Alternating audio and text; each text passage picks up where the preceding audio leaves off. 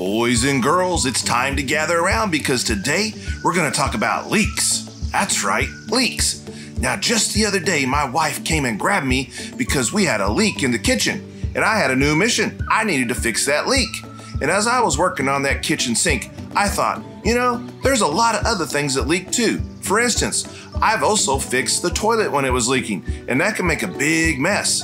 And then I've also had to patch up those tires on the bicycles. That can be a real bummer when they leak because you can't ride your bike. And then maybe some of you have had a ball you like to kick around, and when it has a leak, it's no fun. And so we got to fix those too. And then for us older boys and girls, sometimes we even have leaks in our car tires, and that can cause a big problem. So we have to fix those as well. And then if we're not careful, we can even have an oil leak, and we certainly want to fix that or we'll have big trouble with that car. But as I was thinking about all these leaks and how they can lead to even bigger trouble, I couldn't help but think about the Word of God. So if you have your Bibles today, would you open them to Psalm 139 and allow me to read verses 23 through 24 for you now. And remember, as always, this is the Word of God.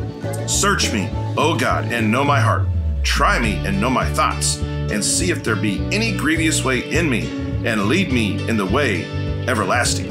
Boys and girls, did you see what the Word of God said?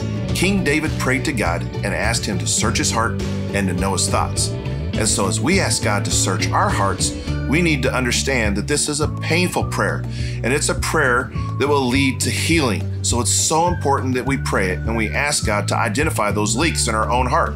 And this is what I mean. Just like those tires run into different objects on the road and cause a leak, we also can develop some leaks in our own heart by developing sinful habits or attitudes, and we need to confess those sins to God.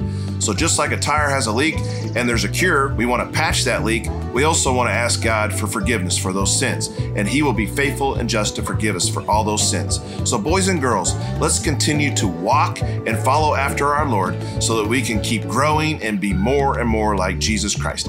And I pray that that will lead each and every one of us into the way of everlasting. So until next time, bye-bye.